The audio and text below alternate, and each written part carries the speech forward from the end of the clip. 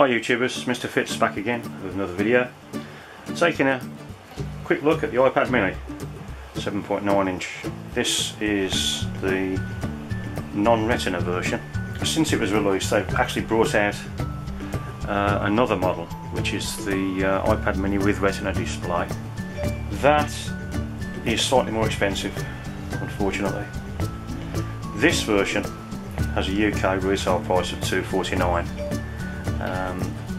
The one with retina display, same model, 16GB, retails now at £319. Other differences are the retina display model uses an A7 chip, 64-bit.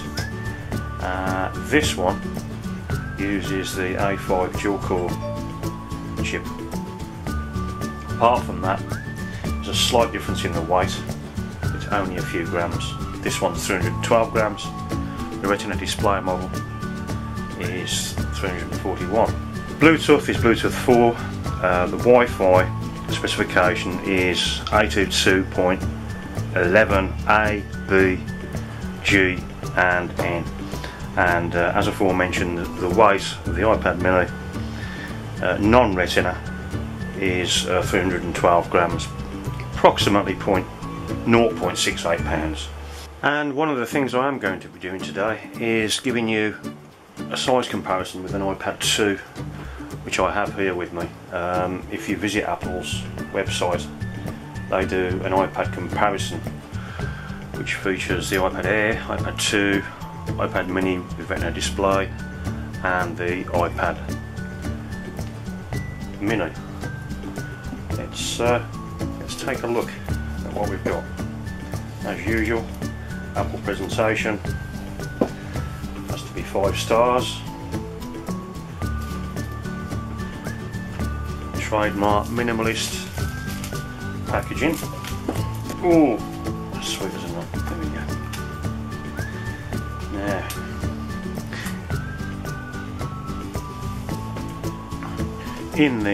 in the box, obviously, charging plug, lightning connector to USB connector and charging lead. And let's actually just see what we've got in here. iPad mini, quick start guide, and trust me, it is very quick as well. Obviously we live in a day and age of switch on and start to use. Put that to one side. As usual,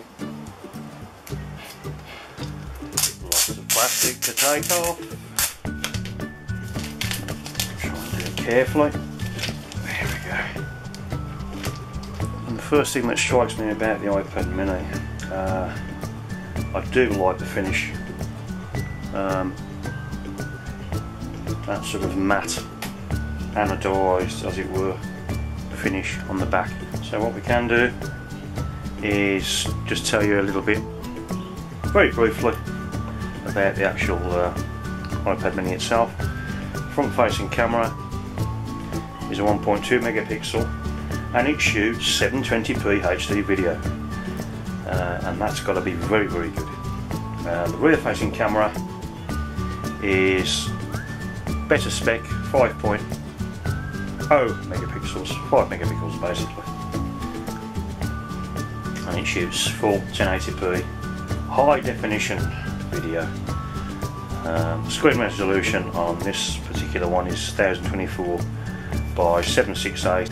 Top of the unit, you've got the power, wake, sleep button. We've got the microphone and we've got the jack plug. And looking to the bottom of the unit, we've got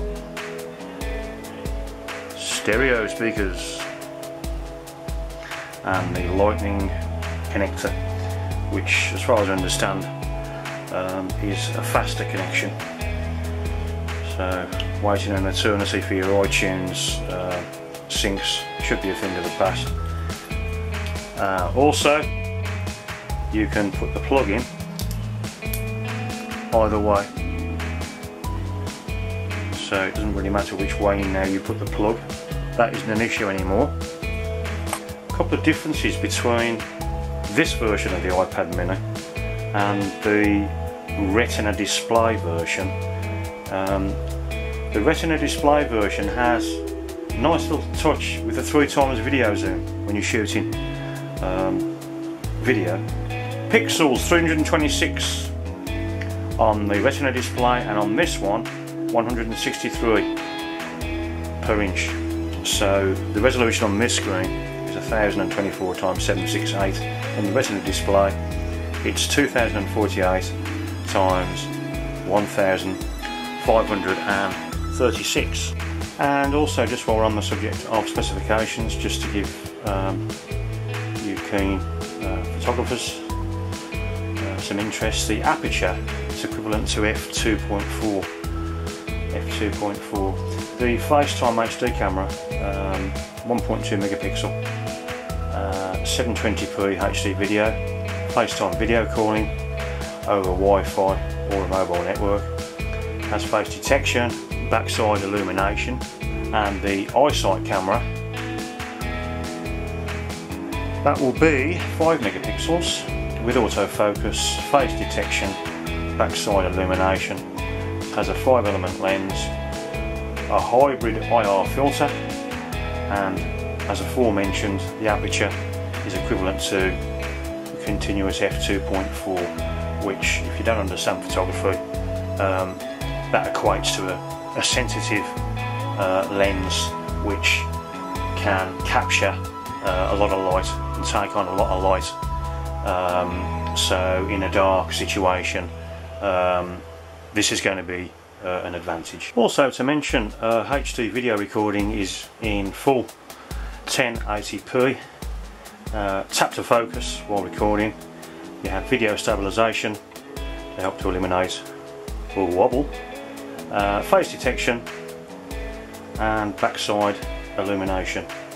And what I'd like to do now very quickly is just bring into shot. Let's turn it round that way. That is an iPad 2. Now, if we bring the iPad mini in to shot, difference is not vast. Difference is not vast at all.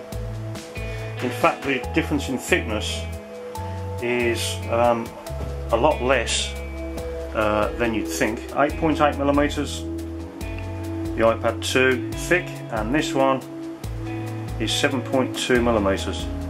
So,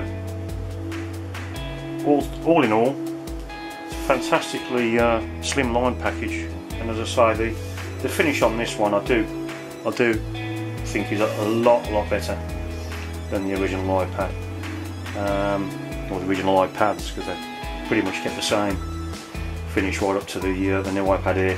The new iPad Air is out at the time of making this video. It's now available. iPad Air, big brother to the iPad mini, and as I was saying, this has also a sibling, the iPad mini Retina display, with a full range of cellular options, I should say. So if you was going for the Retina version of this, you'd have 16 gig version, 32 gig version, 64 gig version, a whopping 128 gigabyte version, which in the Retina display would set you back the princely sum of £659. The Wi-Fi version of this one, 16 gigabyte, is £349, which if you compared it to the standard 16 gig Wi-Fi Retina display, £319, you'd be paying £30 with this for the Wi-Fi, sorry, for the cellular, which would be a big advantage if you're out and about. You'll be able to do a bit of mobile interneting. If you're not really up with Apple and their specs, the average battery life on the iPad, like its big brother, is about 10 hours. They do manage to squeeze a lot of usage than the battery, which is good news for all you power users and gamers. The new lightweight Mini it's got to be a welcome addition to the Apple lineup, and I'm sure it will be a big hit with the young and older users alike, not only in the UK but probably around the world. I think it's this new finish and this new form factor, I think it's a really desirable piece of Apple technology, and it just really enhances the reputation Apple have for quality products. So if you're on the market for a small tablet, the Mini is definitely one for your scrutiny and attention. I certainly wouldn't be walking past it without having a second look. In terms of my rating, I'm definitely giving it 5 stars without question. This is the best yet, I think. As we said earlier, it's also available in the high resolution Retina display, so if you don't mind spending a bit more, this would be another serious contender for your attention. That's it for now, YouTubers. Thanks for watching this video. I hope I helped you a little in making a decision, if you just wanted to have a look. I'll see you on the next video, and this is Mr. Fit saying bye for now.